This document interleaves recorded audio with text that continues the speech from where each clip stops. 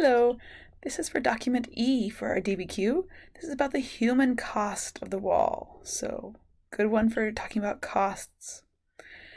First of all, is this a primary or secondary source? So we'll check out the information at the top. It says it's a list compiled from various sources, including legends and folk songs, as well as historical documents.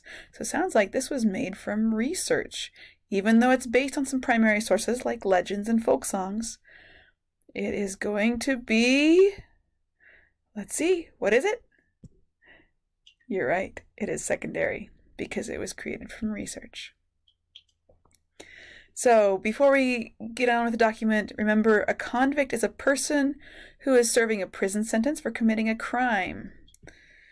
And convicts are sometimes forced to do work, like building the Great Wall of China. And then we also have peasants in this document. And remember, a peasant is a poor farmer or a farm worker. Emperor Qin Shi Huangdi forced many peasants to help build the Great Wall of China, and the Han Dynasty forced peasants to move to the frontier next to the Great Wall. So still, peasants getting ordered around in both dynasties. Now, there's some vocabulary right here you might want to refer back to, and I'll try to remember to come back to it. But these are words that we didn't define in our vocabulary page because we don't use them a lot, but they are used in this document. So desolate is just basically like a desert. A casualty is something that a person or thing that has been injured, lost, destroyed. Generally thinking about like a soldier who's died in war, that would be a casualty. Colonize is when somebody from somewhere else comes and takes control of an area. So Europeans came and colonized the Americas because originally the Native Americans were in control, but then the Europeans came and colonized the area. So in ancient China, we're going to be talking about the Han Chinese, what we refer to now as Han Chinese, the Chinese people colonizing the area around the Great Wall. And earthen, if you see the beginning, that just means earth. So it's made from dirt. And brutal means cruel or harsh. You might know that word already. So looking at your notes, you should already have circled that it is a, let's see, it was compiled from various sources, so that one was a secondary source. And you're ready to take these notes? I'm going to go ahead and read the document. So looking at the human cost of the Great Wall, first we're going to start with soldiers. This is divided into Qin Dynasty and the Han Dynasty by the two columns, starting with the Qin. 300,000 men from Qin's army ordered to build and guard the wall until it was complete. Soldiers were forced to leave families and villages for several years while they worked on the wall. They got to go home, though, if the soldiers did. Convict labor was sent to do much of the work. Now, convicts being people who were convicted of a crime, they're prisoners. I wonder if they're going to work willingly. Yeah, I'm going to guess not. I'm going to guess they'd rather run away or do something else. And so convict labor probably needs somebody to guard them and make sure they're staying there. And so I would imagine that several of the soldiers had to spend their time guarding the convicts as well as guarding the wall. But most of the work under Qin was done by convicts. Remember, Emperor Qin was the one who was very harsh on anybody who criticized him. So if you criticized him, there's a good chance you'd end up getting sent to the wall, to build the wall. Not a punishment I would want to suffer. All right, the last bullet point then here. According to poetry and legend, tens of thousands of soldiers died from hunger, sickness, and extreme heat or cold. No exact numbers of deaths are available. Then under the Han Dynasty, soldiers were ordered to work on the wall for 2 to 5 years. Soldiers manned the wall and outposts in the desolate western frontier. Remember, desolate means it's like a desert. There's not much life there. Plant life or human life. There was heavy fighting against the Xiongnu during much of the 2nd century BCE. One campaign in 104 BCE reported 80% Han casualties, a terrible cost of protecting the wall. So remember, casualties are people who were injured or killed. Generally, when we're talking about Han casualties, we're talking about soldiers who died. Well, soldiers' casualties, not just the Han ones.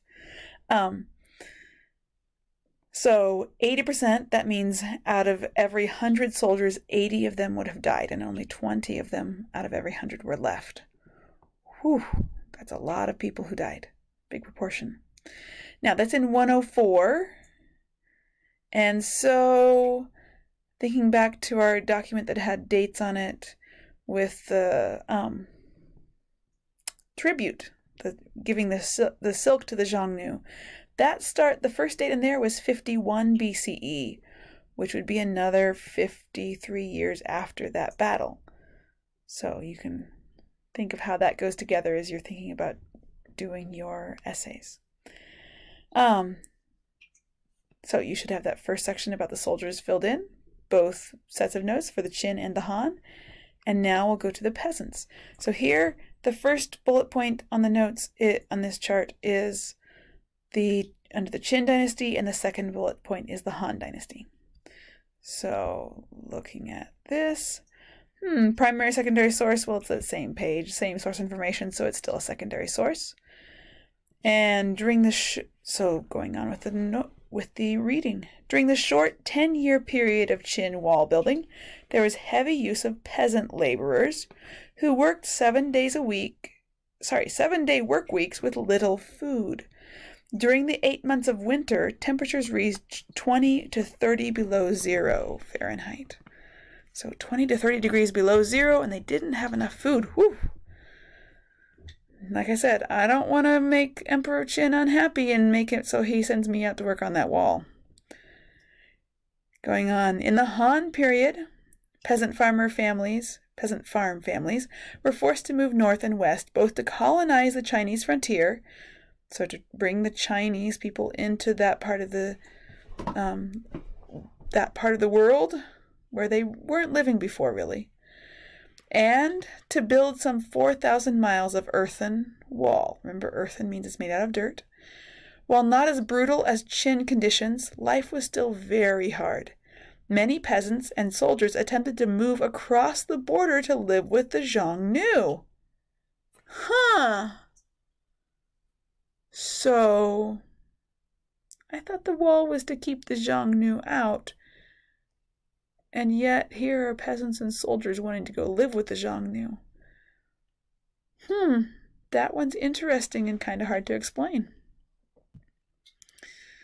So, you should have this filled in. So when you're looking for evidence here, just write down either a quote or summarize one part of the document.